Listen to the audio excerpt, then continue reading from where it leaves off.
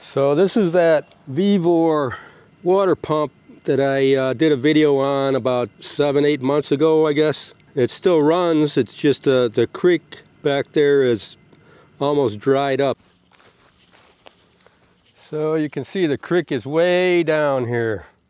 Usually up to here going through that pipe.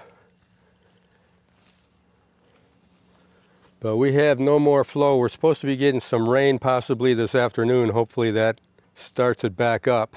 So I figured I'd pull it out and clean it up and show you guys what I did up here. This is, I don't know what kind of material this is, but it does corrode and it seems like it rusts, but then you've got a shiny part here. I don't know. Let's clean this up. But anyways, this is what I did. This had real crappy threads on it and the garden hose would keep coming off of there, would just blow off. So I just used some of this flexible conduit and jerry rigged something here, put a hose end on it and just hose clamped it onto this end, and it's been working fine. So let's clean it up and take a better look at it.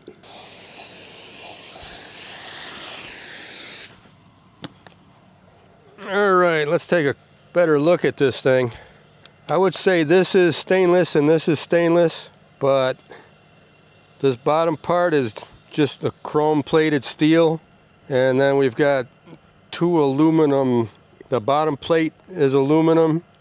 That's corroding pretty good, and this middle section here is aluminum too, and that's corroding pretty badly also. This top part, I'm still not sure what that is. I mean, we got rust here. There's an O-ring. Not sure what that is. I mean, up here it doesn't seem like it's rusting, but sure doesn't look like stainless. So there you go, guys. The Vevor pump, it's been running for about 7-8 months now. I would imagine that it'll probably last a season, and if that's the case, I would say it's worth the $40-some that they're charging for these things. I mean, this has been running every day. Well, every day that we have solar available to run it. So there you go, guys. I appreciate you.